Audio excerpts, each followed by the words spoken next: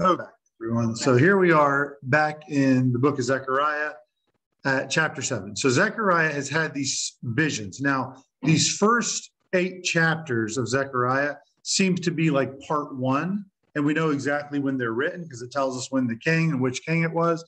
But then, of course, the last couple chapters, or the last few chapters after chapter 9 forward, they all deal with something that happens later on in Zechariah's life. So we're going through these first set of visions now, and Zechariah continues to have future visions of Israel.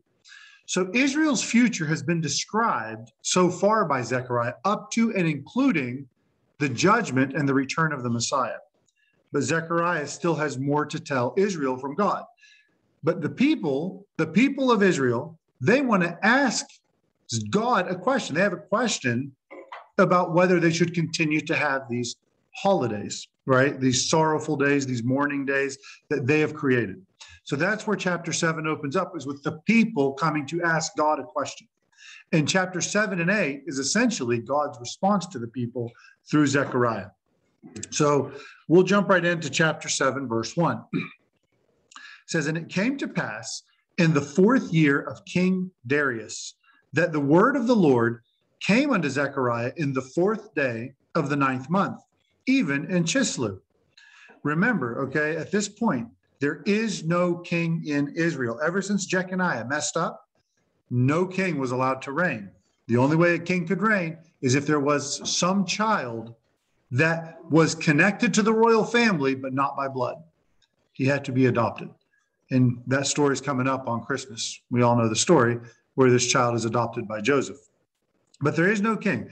So we're going to see every date that you give, whenever you look in this time, up to the time of the exile, all of the prophets dated themselves. Those who did date themselves, they dated themselves based on the Jewish king. But here we see these Gentile kings. It was the 4th year of King Darius. Why would the Jew care about that? Because there is no king in Israel.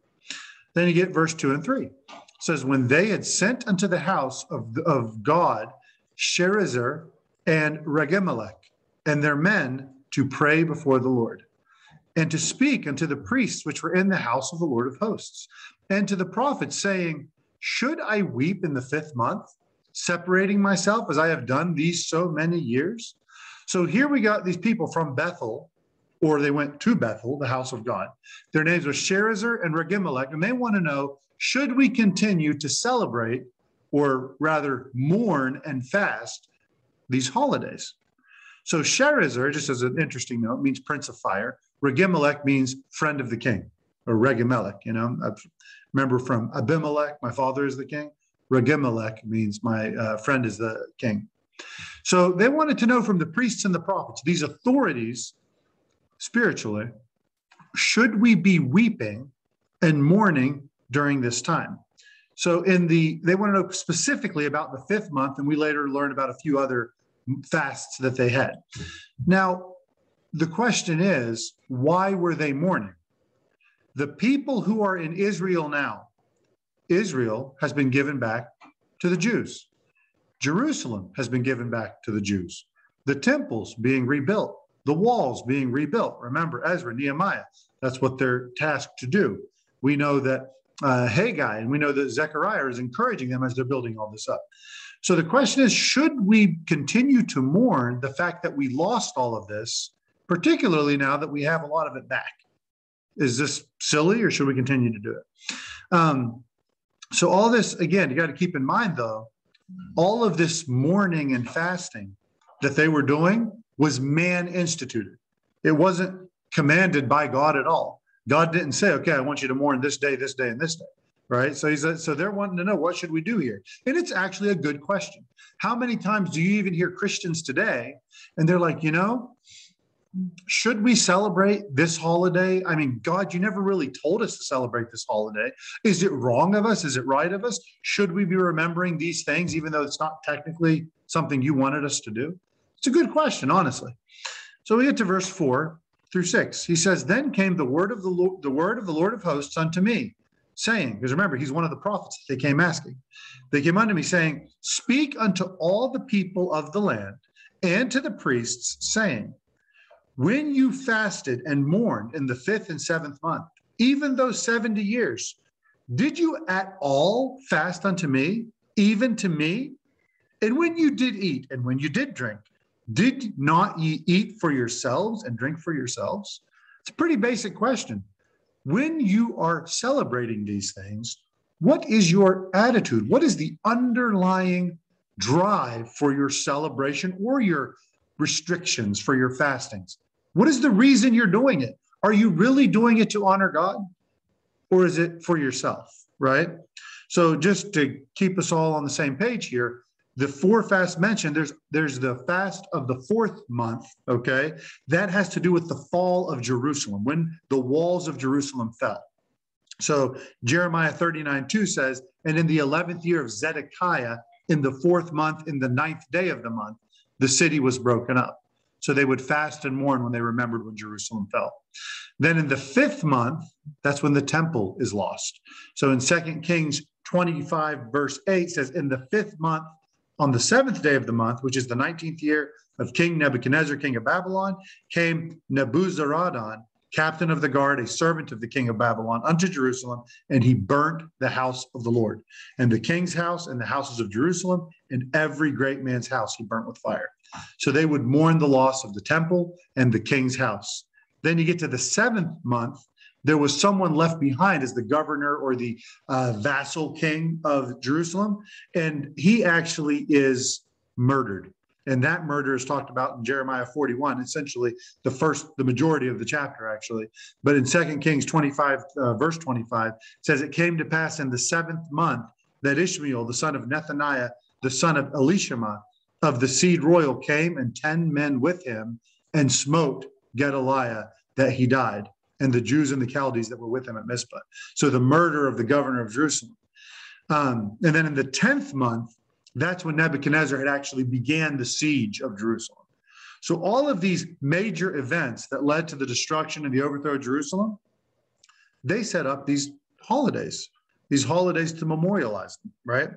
And that last one, then whenever the siege happened, Jeremiah 39, verse 1, it says, in the 9th year of Zedekiah, king of Judah, in the 10th month, came Nebuchadnezzar, king of Babylon, and all his army against Jerusalem. So all of these holidays, they were man-made rituals, and people were confused whether they should continue them or stop. The only fast ordained by God is which fast? Anybody know which holiday, which feast day that was? The Day of Atonement, right? There was no other fast day. There were days where you might cut out certain foods, right? Feast of Unleavened Bread. Is that called a fast or a feast of unleavened bread? It's the Feast of Unleavened Bread, right? So there were all kinds of feasts, but there was the Day of Atonement where you would actually fast. So God wants to know, what is the purpose of your holidays? You're asking my opinion as if they were mine. So are they mine? It's a really good question. When people say, what about Christmas? What about Easter? What about Halloween? What about all these different holidays? Like, well, wait a minute. Do these have anything to do with me? Right? What are the origins here? Are you truly seeking him? Do you use these days of celebration to praise God? Are you seeking his will? Are you doing his will? Or instead, you're doing it for yourself? Are you doing it to praise yourself? The main issue is not what you're doing. It's, are you doing all things to the glory of God? When you work to the glory of God. When you sleep, when you wake up in the morning, whenever you think, anything you do, when you go shopping, are you doing it to the glory of God? That's the real question. What is your purpose? What is the drive? What is the attitude behind your life? So God wants to know, what do we do? So the real question is, why do you do what you do? As a Christian or as a non-Christian, why? What is the purpose behind anything you do? Why do you do what you do? A lot of times we do what we do because we want to look good in front of others. We do what we do. We behave a certain way because we want to give people a certain impression of us, of who we are, of the fact that we're righteous, that we're good Christians. Hey, I'll see you in church on Sunday, right? I want you to know I'm in church.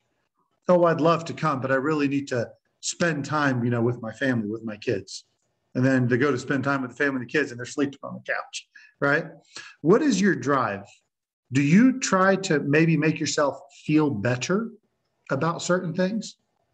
A lot of times people, they'll say, well, I was at least in church on Sunday.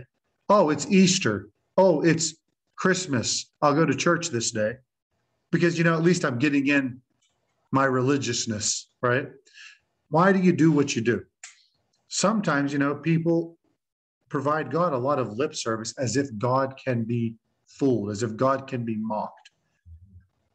Be not deceived. God is not mocked. That's a very clear message of the Bible. Yeah, absolutely. God requires all the men to attend those feasts. He didn't require the women. And it's purpose for the men to attend the feasts was to be instructing them for the household. Mm-hmm. And how things are reversed today. Women go to church. The men won't go, right? They're not being the spiritual priests of the home. So we can see how a nation needs to fall. Mm-hmm. And it doesn't take many generations. I think it was maybe been Reagan that said we're always one generation away from losing freedom. I'd say much more. We're one generation away of losing the religious fiber, the spiritual fiber of a nation or of a people. So the one thing we should all take away from this, and it's a hard thing to not get trapped by it. Christians should never perform anything for God out of duty or ritual. We are not here to be automatons. If God wanted us to, if his goal was for us to do everything systematically, regularly, all the time, you know what? My computer does that.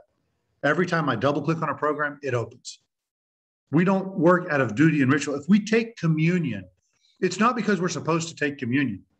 It's not doing it because, okay, it's the third Thursday of this month or the second Sunday or whatever your people do. The point is, no, we do it because we want to have communion, a relationship, a closeness with our Lord. And if somebody wanted to take communion every day, then take it every day. It's something that your desire to reach out and be with Christ, to be with others who are with Christ. This is something that shouldn't be out of ritual. What was that? Just said amen. Right. Well, I mean, we should look forward to remembering the sacrifice of our Lord, to remember the body that was broken, the blood that was shed for us. Yeah. And what about fasting? Sorry, did you have something? What I teach on communion is that not only in remembering what he has done, but it's our reaffirming our commitment to the covenant of what he's done. Amen. Amen. Absolutely. And the same thing with fasting, right? Do you fast because you're supposed to? If somebody can hand you a calendar and say, okay, these are the days we're fasting, well, maybe that's not exactly the spirit of fasting. It's not about a scheduled event such as these, where this is the time we are going to approach God more seriously. How about you fast when you know you need to draw closer to God? Sometimes you get a phone call in the morning and fast from that phone call forward. Sometimes you just need to draw close to God. It's not out of ritual. It's not out of ritual. That should not be our drive. So it's also interesting to me, and I think Christians, just like Israel was guilty of this back then, we are guilty of it today. We let the areas that should be the areas of joy in our life become areas of burden. The Jewish people, they had turned the Sabbath, a day of rest, a day where they did not have to work. And as a matter of fact, we're told you will be punished if you work. Take a break. And they took this great day of rest and turned it into a burden. They actually dreaded the Sabbath coming. They couldn't do what they wanted to do. That wasn't the purpose of the Sabbath. What did Jesus say about the Sabbath? He said the Sabbath was made for man, not man for the Sabbath. It's meant to be something for your benefit. Why are you taking something that should be your blessing and turning it into your burden? We do the same. We take things like prayer, and I've been guilty of this. Oh my gosh, we didn't pray before the meal. Everyone stop. Spit that out. Spit that out right now. We haven't prayed. Are you kidding me? I mean, are you kidding me? It's okay to pause your meal to say, you know what? Let's thank God for this. This is amazing. But the point is, we should have an attitude of gratefulness. We should find ourselves praying constantly, not because we're required to, because we have so much to be thankful for, right? when God is your priority, it's very easy to praise him. Whenever you see your need for him and see how much he provides for you, it's easy to praise him. That's why when you are sitting there at, in my case, 40 years old, and you're dealing with diabetes and glaucoma and blah, blah, blah, and blah, blah, blah, it's easy to get discouraged and say, oh my gosh, why do I have all these problems? But it's also easy to say, my gosh, I'm 40 years old and I have medicine and I have food around me and I have a house and I have a family and I have it. Why? What makes me any better than some of our brothers and sisters around the world who could dream of getting an ibuprofen? And that's something that we just have like 6 bottles of because we keep losing them, This is something that we have so much to be grateful for. But instead, we take what should be our rejoicing. It's Sunday. I get to go to church. Oh, it's Sunday. I got to get up early. Oh my gosh, this preacher's going on forever. How about, man, this is awesome. This is like a matinee. This is great. I get to listen even longer, and it doesn't cost me a minute extra, or it does cost me an hour extra. I'm coming back tonight. The point is, what is our drive? What is our priority? What is our goal? What do we look forward to? It's not a burden to serve God. No, the Christians are getting together. I can't wait. Shouldn't that be our attitude? So, whatever you do, the main goal here is praise God. Praise God with whatever you do. When you speak to your spouse, praise God. He gave you that spouse. He joined you together. He made the two one. Make it a time to glorify God in how you talk. How about your children? Whenever you're raising your children, they're a gift from God, right? The Bible's very clear. Children are a gift from God. And sometimes we take that gift and turn it into a burden. And we're like, oh, you kids. No, it's you kids. You drive me nuts, but I love you and praise God for you. And just grab them and hug them. When they're acting nuts, just grab them and hug them. Don't let them go until they start screaming and crying like, can't breathe. So, okay, you can go now. But the point is, praise God in all things. When you go to the supermarket, praise God. Use those as opportunities. Now, again, some people, and I'm not here to debate this, some people will say, we can't celebrate Christmas. We can't celebrate Easter. I don't care. I'm fine with celebrating. I don't see the problem. But I do know that whatever you're doing, are you doing it to praise God? Yes, there is no doubt they have origins in paganism. But you know what? I see Paul going to the Greek temples to see the temple to the unknown God and using that to preach. Because you know what? I don't care where I am. I don't care what you celebrate. I don't care if you're celebrating Hanukkah or Kwanzaa or Christmas or whatever you celebrate. Let me tell you about my Jesus Christ and what he did for you. It's okay. You know what? If somebody got saved because of a Christmas play, I don't think God's going to say, sorry, he got saved the wrong way. You're going to need to go back. Use whatever opportunity God has given you, just like Paul did. Use whatever opportunity. I mean, a snake bites him and he uses it to preach. Okay. So use those opportunities to honor God. So like that song. Let me tell you about my Jesus. I've heard the title, but I've never actually heard the song. I love it. Is it a good song? Okay, because I usually like the music. That's great. And it even goes, by the way, for things that aren't necessarily Christian related. You think of these pagan holidays like Halloween. I mean, what other opportunity are you going to get where a bunch of kids are going to come to your house asking you for a gift? It's okay. Here's a piece of candy and here's a Bible tract. That's what we always did. And me and Carly, we'd drop a Bible tract and it's funny because you'd walk down the street. I'd hear the kids saying, man, that house over there, they're giving out comic books. Used to give out those little comic tracts, right? The point is, you can have these opportunities, you can use things to praise God. You don't. We did the same. Thanks to you, we've been doing this for Halloween also. The Bible tract? Yeah, like what a better opportunity. Where else are you going to hand out 100 Bible tracts in half an hour? Well, we heard one kid, and then one of the $1 million Bible tracts, and his kid goes, Mom, I got $1 million. And she goes, well, that's good. You can help pay the bills. So we just pray over it, right? And just you use it. Right. And that's the thing. Right? Yeah. And that's a Christmas gift. If you're going to use that as an excuse to give a gift to your neighbors, a box of cookies and a message of salvation is if Christmas is the time to do it, so be it. And I celebrate Christmas. That's my view. So the real question is, what is your attitude? Keep in mind, is it a joy for you to serve God, or is it a burden for you to serve God? These people are coming to complain. Do we need to keep all these fasts? We're tired of keeping these fasts. Should we or shouldn't we? Right? So it's interesting. God never directly answers their question, by the way, in these 2 chapters. He just says, where's your attitude? Live your life for God's glory. And it no longer makes a difference what it is you're doing, because everything's to the glory of God. And then from 1 Corinthians, we already heard one quote from it, but in chapter 10, verse 23, he says, all things are lawful for me, but not all things are expedient. All things are lawful for me, but all things edify not. So what is it? Even if you can do something, is it being done to the glory of God? And then a few verses later, in verse 31, he says, whether therefore you eat or drink or whatsoever you do all to the glory of God.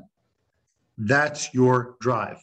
You want to celebrate a holiday? Glory to God. You don't? Glory to God. Yes, ma'am. I just think, what you're saying is, it sounds really, really good, but we're human, right? And there are times where I don't want to go to church, and it's just, but I think Satan is always, that spiritual battle is always there. And so, you don't go, because it's a duty, but a lot of times my attitude I got to run to the Lord about my attitude. Oh, absolutely. Right. I'm just saying it's and the best reminder is kids, though. The best reminder is kids. Because a lot of times my kids say, I don't want to go today. I say, oh, okay, I understand, but you're going anyway. Sometimes I got to tell myself that the same thing. Oh, you don't want to go today? That's interesting. All right, tell me about it on the way. And that's really where it comes down to, because we are human. I'm always blessed when I push myself to get on Sunday night to church. It's cold, it's dark. I don't want to go on it yet. But every time I do, I'm blessed. Yeah, absolutely. So you have to push through that sometimes. You're absolutely correct. I agree 100%. All right, that's enough for the first 6 verses. Let's go to verse 7. It says, should you not hear? So here's God's answer. He's like, should you not hear the words which the Lord has cried out by the former prophets when Jerusalem was inhabited and in prosperity, and the cities thereof round about her, when men inhabited the south and the plain? So his answer, part of his answer is, there is no answer. Don't you see what they used to do? Go look at what would have happened had you guys listened when everything was great. You wouldn't even have those days of mourning. If you had obeyed the voice of God whenever you were still doing fine, they wouldn't have had to worry about Jerusalem being conquered. But he says, but you know what? I've already corrected you for those mistakes. I've corrected you and I've returned you to the land. So what essentially I feel the idea, the thought behind what he's saying is, stop worrying about man-made rules. Stop worrying about religion. Stop worrying about the way they did it, the way their fathers in Babylon did it. He said, why don't you just go back to the way I told them before? What did I tell you guys before the fasts in the morning? Still follow the same rules. I am the same God. I still want the same things. I want your good. I want your salvation. I want you to treat each other good and be righteous and be gentle and loving to one another. That's what he's going to go through. So anytime we get concerned about the present, look to the past. As you look through the prophets and you look, remember, we've gone through almost all the minor prophets. But does anybody remember how all the parallels we saw to the world today? When you go through all those prophets, you see all these things that happen. Why? What's the number one source of all this? Is that we are ungrateful people.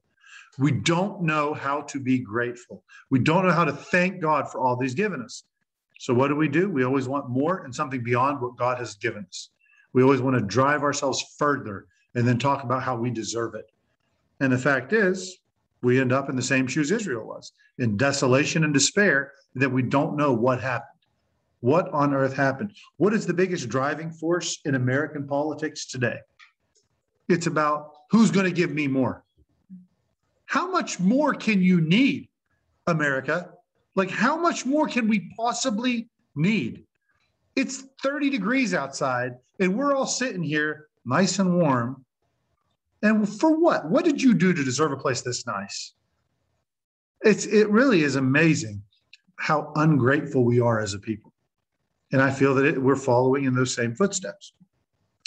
So now we look at verse 8 through 10. He goes and he reiterates what he told them way back when. And the word of the Lord came unto Zechariah, saying, Thus speaketh the Lord of hosts, saying, Execute true judgment and show mercy and compassions every man to his brother. Remember, this is almost a quote, exact quote from the previous prophets, right? Seek justice, love mercy, walk humbly with your God. So, and oppress not the widow, nor the fatherless, the stranger, nor the poor. Let none of you imagine evil against his brother in your heart. Same rules I gave you before, folks. Listen to him again. So the Lord of hosts, the Lord of the armies of heaven, he wants to remind the people of Israel their duty to each other. Show love, show compassion, seek the good of others over yourself. Be merciful. So help those that need help. Look for the benefit of others. Don't take advantage of others. But it's almost like people want the exact opposite. You got to look out for number one is the answer, right? Self-esteem, self-indulgence, self. That's all we want. He's like, no, that's not who I am. You are made in my image. And guess why I do everything I do, God is speaking, is for you, is to give you, to bless you. That's my drive. That needs to be your drive. What kind of world would we live in if every man and woman looked for the good of other men and women? What kind of world would that be? I'll tell you shortly during the millennium, right? It's going to be cool. But the point is, how different is that? Jesus tells us in the New Testament, how are people going to know that you belong to me? Because of the way you love one another. That's the big drive. That's the thing that's going to tell the world that you are mine. So are those values being emphasized today in the world? Love for others, or is it more self-glorification? That seems to be our main focus. What happens if you don't listen? Now, it's also important to remember that as Christians, we do have a tendency to be hypocritical, and the world notices that, right? Let me ask just a kind of a random question out there. Let's say somebody goes to the supermarket and you pick up a box of mac and cheese. And I don't know how much mac and cheese costs, but let's just say it costs 25 cents. So you find it on the shelf and there's a clear sign underneath it, mac and cheese, 25 cents. And you go up to the checkout counter and it comes up as $2.50. What would you do? Say, what have you done? This is not right. It said 25 cents back there, right? And you'd get it corrected. You'd bring up their problem and say, you got to fix this. Now you went back up 5 minutes later and bought, you needed a couple more. So you went back and got it. And it came up as 2.5 cents. Everyone, I'm sure, when I ask right now, will say, oh, I'd fix that. What would most people do in that situation? No, just keep on moving. 2.5 cents, 5 cents for two boxes. Now, there are a select few that actually would try to correct that. But the point is, do you execute true judgment? Do we, I'm not trying to say we should be legalistic. I'm not saying that everything we do has to be exactly perfect, which we should drive for that. We should strive for that. But the point is, we can often be hypocritical when things benefit us. We'll let things slide when they benefit us. We'll be okay with people doing certain things when they benefit us. That's not true judgment. That's frankly corruption. That's where corruption starts, is when something benefits us. And I think the other thing that we really should pay attention to is that very last part of verse 10. Let none of you imagine evil against his brother in your heart. I cannot tell you, not that me and my wife ever argue, because how can you argue when someone's always right? But the point is, the point is, have you ever had that argument where you have this discussion with someone and then next thing you know, you replay that entire argument and you actually, voice out what you should have said or what you would say if they said this? Surely, I'm not the only one that's done that. So the point being, when we replay scenarios where we're going to tell them what's up, what are you doing? A, the conversations never go that way. And B, what are you doing? What is the goal? What is this practice for? To prove yourself right over that person, to show them how wrong they are? You're literally planning out and devising bad things for that person, evil things, wicked thoughts. The Bible says, do not imagine evil against your brothers or sisters. You know, when you try to make a case against someone in your head, you will always win. And your view of them will never be the same. So whenever you disagree with your pastor, whenever you disagree with your brother, when you ever disagree with anyone, and then you play out in your mind, next thing you no longer have that same relationship that you used to have. Instead, when you disagree, it's okay to disagree. It's okay to correct one another and sharpen one another, but doing so in love, not imagining evil, not taking this.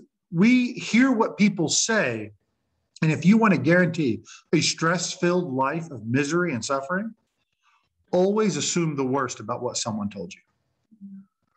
If you want to have a time of love and happiness and just joy, always assume the best. When my mom says, clean that up, and yes, my mom still tells me that. I'm 40 years old. She still tells me that. Clean that up. I can either assume that she's just being an overbearing, annoying, why are you doing this, Mom? Or I can assume that, wow, she really wants the best for me. She's doing that because she doesn't want anyone to look at me and say, wow, that's messy or anything like that. When people talk to you, are you assuming their best intentions or their worst intentions? And I think that oftentimes as Christians, especially as Christians, we may have more of a negative view of others, especially when their views are different than our own.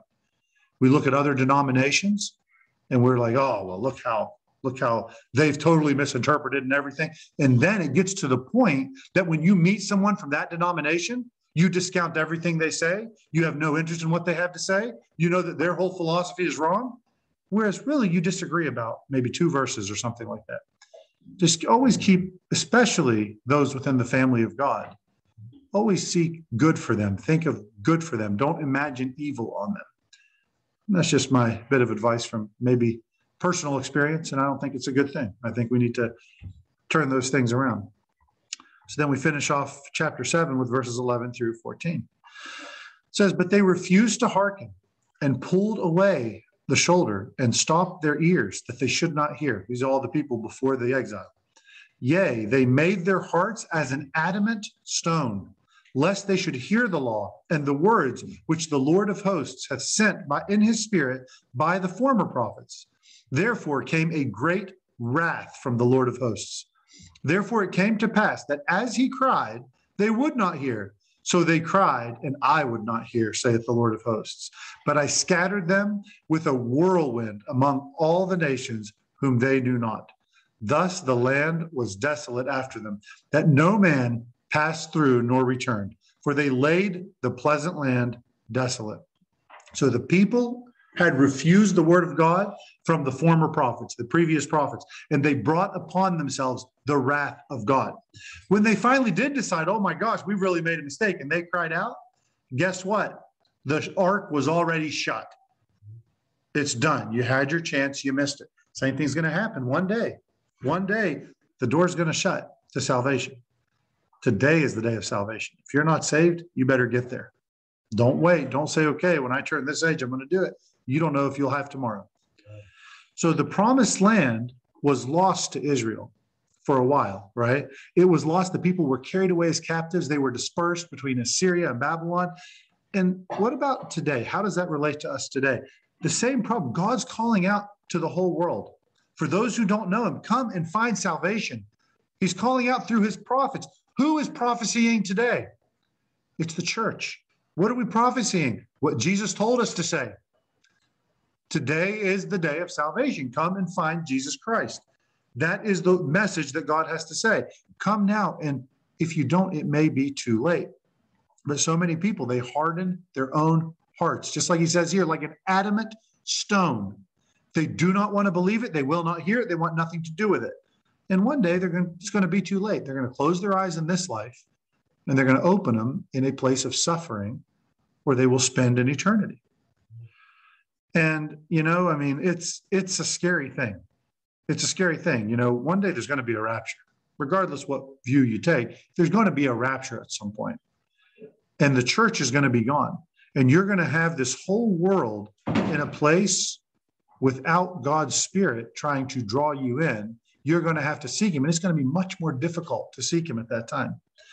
And at the end of that tribulation, And at the end of that millennial reign, anyone who's chosen to reject Christ will forever be cast into a lake of fire. Forever and forever and forever. And he's calling everyone. But just like Israel, those former people, they rejected that message. So many have rejected the message today. I think many will be saved during the tribulation, and many will be saved during the millennium. But we also know many will be lost. Many will reject that gift of Christ. So I hope that your heart is not like an adamant stone, but the Bible says, I will take this heart of stone and I'll give you a heart of flesh. He'll give you that heart transplant you need if you would just accept him as your Savior. So I hope that you learn the lesson that the former Israelites didn't learn. I hope you learn through their desolation. He said, because of them, the land is desolate. Do you know that I know a lot of Christians who feel desolate? They feel discontent.